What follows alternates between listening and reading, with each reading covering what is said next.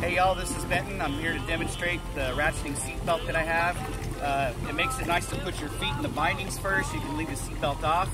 I've got the whole V-strap out. You can see it's flexible in the middle. These come in different lengths.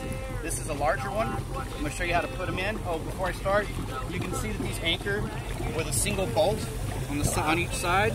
You have to have that single bolt mounting mechanism for your ski. Most skis have them these days, but some of them have just a loop for the strap.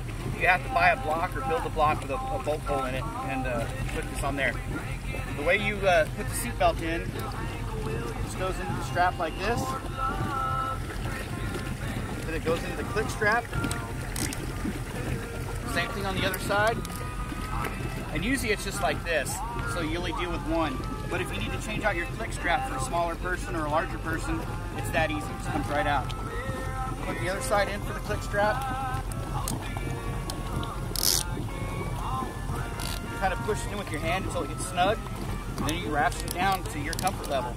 This makes it super easy. You can adjust it while you're skiing, which makes it really nice. When you want to release it, you just pull this little button right here, the black button, and then the whole strap just slides out.